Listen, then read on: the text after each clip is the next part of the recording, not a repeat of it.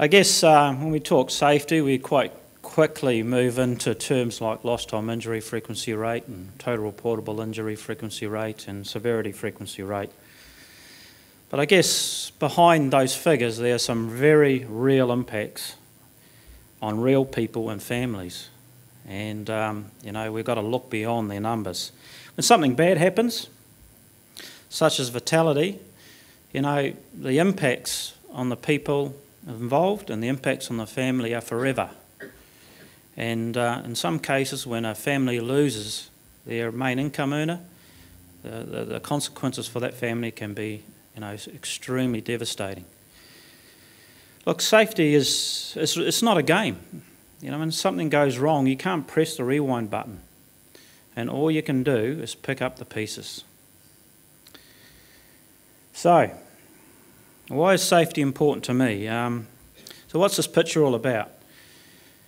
We had an employee called Graham Brown, and he was a driller and worked for Downer for 39 years. And I last talked to Graham. His ambition was to get to that 40 years service and then retire.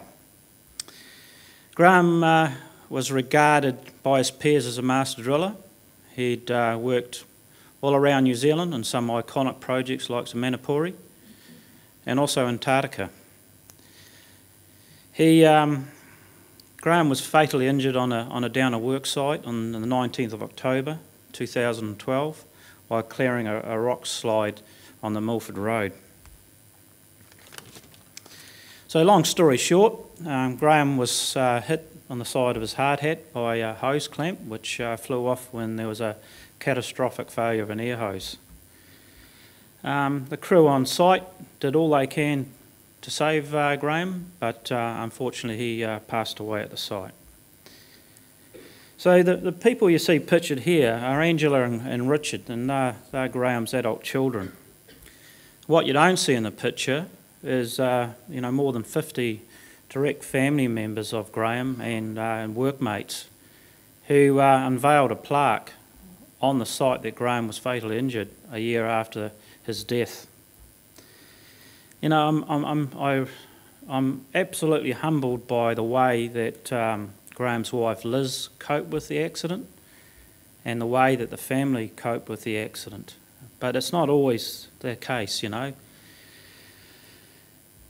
I guess when you as a leader of your business have to front up to a family and explain why a loved one is not coming home, or explain why that loved one is in a hospital with life-threatening injuries. And as a leader you should. How comfortable would you feel talking to his family, to their family? And let me assure you, for everyone involved, it's a far from pleasant experience. And from my experience, it was one that will stay with you for the rest of your life. Last year, 75 families experienced the situation of a loved one not coming home. And the building and construction industry basically contributed significantly to those stats. So look, the bottom line, in my opinion, is everyone does deserve to go home safe and sound after the end of each work shift. And that is why safety means a lot to me as a leader of my business. So, how do I lead safety at Downer? I always like to personalise safety in my business, and we always say, like, how comfortable would you be with your children working on the work sites under your control? And just remember that the other people working on those work sites are other people's children. And I think that's the way you should think about safety and safety performance. There are people behind those, there are real people behind those numbers, and the impacts are real on those people. So, safety is as important as profit. And I'm sure that if not today, safety will be a ticket to operate. Downer operates a lot in the mining sector, and if you don't have certain safety standards and certain safety performance, you will not even be allowed to price the work. So, safety is a licence to operate. Therefore, it must be first on every meeting agenda. I guess I've got a very large business, over 5,000 employees, so how do you get the message out consistently across such a wide audience, and how do you get it out to the front line in a way that you want to get the message to be understood? So we use monthly videos, and we have, first things first, we have a safety moment on the video, and we share good stories and we share bad stories. So, pictured are my fingers, and I'm a pretty avid woodworker. I guess I use it most of the time for de-stressing. I've bought most of my own furniture over the years. On a Sunday morning, I suspect I didn't have my mind on the job, wasn't using the right tools, and I chopped the tip of my finger off.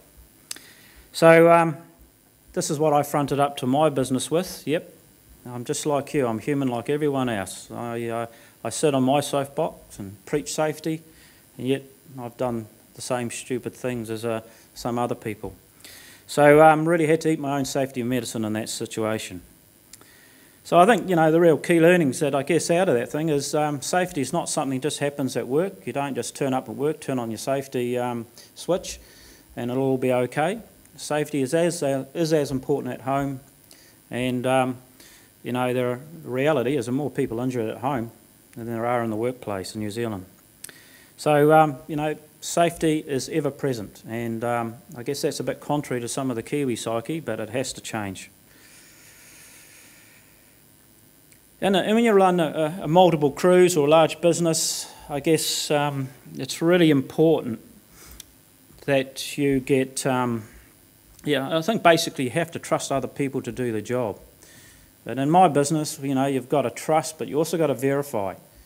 And occasionally you as a leader have got to get out and you've actually got to see for your own eyes what's really going on. You've got to ask the questions, you've got to observe, and essentially you've got to use your judgment and experience.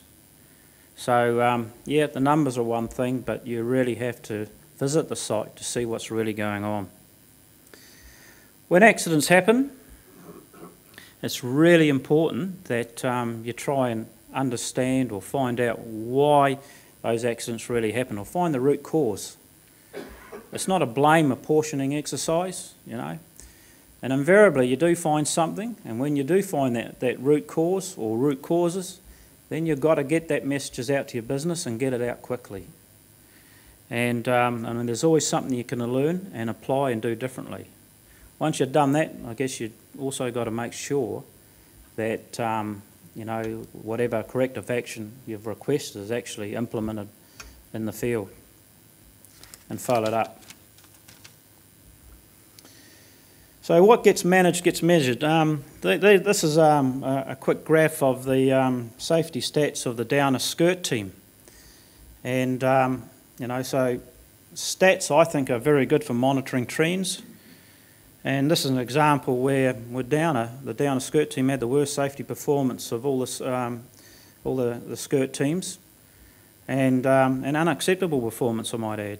So with a bit of focus, the team turned it around. So those figures are now first equal in terms of safety performance. So that took a lot of hard work, and some of the key things that we really implemented are really on this slide here. So who really drives safety performance? Is safety performance related to the number of safety professionals we employ? If we employ more safety professionals, will we get a better safety result? Well, certainly my experience that's not the case. And I have a view that the more safety professionals you have, the more backside wiping that happens in your business. They do make a difference, and they are an important part of the team. But the reality is that safety must be owned by operations. And if you want to create lasting and improving safety figures in your business, then operations must own safety on their sites. I think it's really important that the frontline leaders, the foremen, supervisors, the engineers who are actually on the site, drive safety on their sites. If you don't have their buy-in, if they don't think it's important, well then nothing's going to change. So and in the SCIRT team, that was a key driver, and they really took ownership and made a difference. Look, there are many risks on our sites. You know, sometimes you can count, 10s, 20, 30 different types of risk, but not all risks are equal. And I think the real focus has got to go on managing those critical risks. What are those risks that if we don't get right, it could lead to a significant or serious injury or worse? Now take, for example, in our business or any roadworks sort of business, you've always got a lot of people and plant and reversing vehicles. So I guess some people might think, okay, PPE, make sure everyone wears a day-glow jacket. Well, I guess that does make a difference in terms of the ability for people to see the person, but it is an absolute last line of defence only. And the same with Graham's hard hat, That was his last line of defence and it didn't save him. So, you've got to think about, okay, reversing vehicles, what can we do? How can we engineer the process or plan the way we do the work such that we don't need to reverse trucks? Or we can keep people away from the plant. Now, we've found with good planning and with the involvement of the team, invariably, in most cases, you can remove the need for reversing vehicles. Or if you can't do that, at least that process is tightly controlled. So planning makes all the difference. I think safety messages, safe work practices, procedures, I think a lot of our safety professionals like to convince us how smart they are, and they write these huge sort of safety procedures. And I've seen in my business one that's over 80 pages long.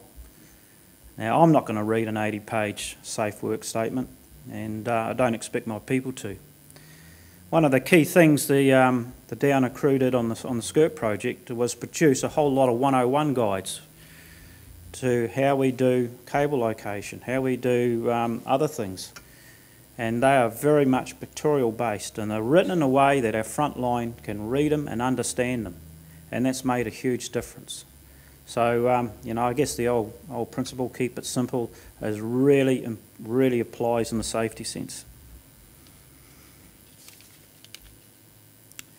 I guess safety for me is integral to the way that we plan and price work. It's not something that we think about later, And, in all our businesses, we do a lot of stuff day in, day out. And we do it in multiple parts of the business. And I think the challenge for our business and for everyone else's business is to get some consistency in the way we do those things. And when we get consistency in the way we do things, it also incorporates all the smart ideas from around the business, and also incorporates how we can do the job safely. And I think when you've got that nailed, you can call that operational excellence. And operational excellence to me is that you do the job right the first time and you do it safely and the customer's happy with the result, on time, to quality and to the right standards. And this is going to this will be a lot easier for us to train too, If this is the procedure, it's very easy for people to be trained to that procedure. Look, above anything else, don't leave anything to chance. You've got to look after your staff. And all I ask you to do, go out to your work sites and make a difference. So thank you.